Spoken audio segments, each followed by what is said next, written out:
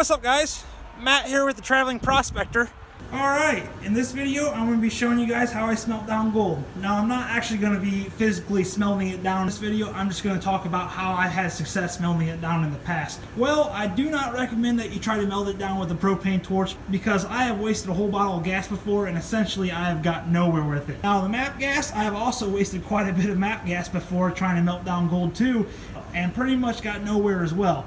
Now I do know that the MAP gas will melt down gold. This will probably work right here, but it really just depends how much you're trying to smelt down. But in the past I have tried to smelt down gold in this pot right here, half an ounce with that MAP gas right there, and it took forever. What actually ended up happening was it melted down halfway, it got all stuck together and it wanted to turn into a liquid form, so I couldn't get it all melted together and turn it into a button. That was quite a little bit of a scary situation because I had all my gold that was stuck to the bottom of the crucible pot, but then it wouldn't melt together and make one big glob. So I ended up buying this oxyacetylene torch right here and it works out great.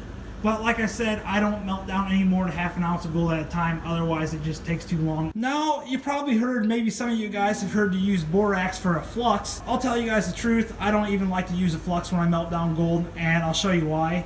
This is why I don't like to melt down gold with the flux. You see all that black stuff on the bottom of the pot? There's actually gold still stuck to the bottom there. You can see that right there. There's a piece right there.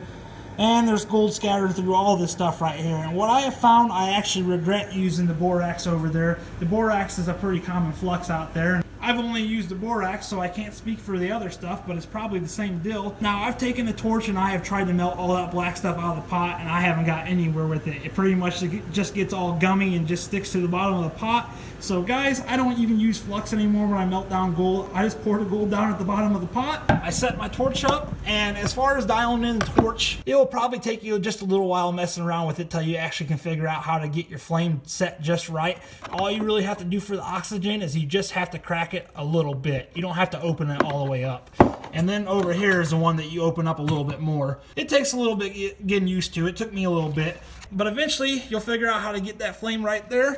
And once you have that flame right there, it's a pretty simple concept. You put your gold down here, and I don't recommend that you try to melt down any more than half an ounce at a time, because if you try to melt down any more than half an ounce at a time, I haven't had real good success with it. It takes a lot longer. If you want to try more, you can go for it, but I would say if you had an ounce of gold that you wanted to melt down, you're better off making 2 melts. So I do not recommend that you use the flux. I know there's probably some people out there that might frown upon that, but I'm telling you, I have melted down gold plenty of times without using any flux or anything like that. I wish I never had that stuck in the pot right there, because every time I melt down gold in this crucible now, it gets some of that black crap caught on it. I actually thought about buying a new crucible pot just so I could start all over fresh again and not have to worry about that crap being down in there.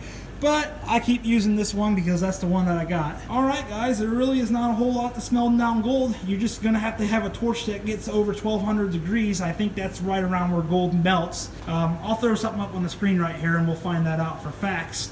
Like I said guys, if you're going to try this, I highly recommend that you don't use a propane torch because it's not going to work.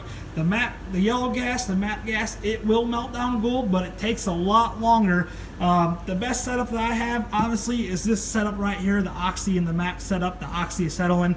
That was the only thing that I could get to work for me. So guys, that's why I recommend that you get the oxyacetylene torch if you're going to try this. But then again, I was melting down half an ounce of gold at a time, so if you're melting down just little bits of gold, like a gram or two, the MAP gas is probably going to be fine. But once you get a lot more in there, you're going to want something that can really put the heat to it. So that's the reason that I went and got the torch. Alright guys, that is how I smelt down gold. I hope this video can be a help to somebody. And I am going to go ahead and throw a couple links in the description on the bottom. I'll throw the torch in here and the crucible pot. And yes, I do earn a small commission on that, and that helps keep the channel going. Alright guys, thanks for watching, and I'll talk to you in the next one.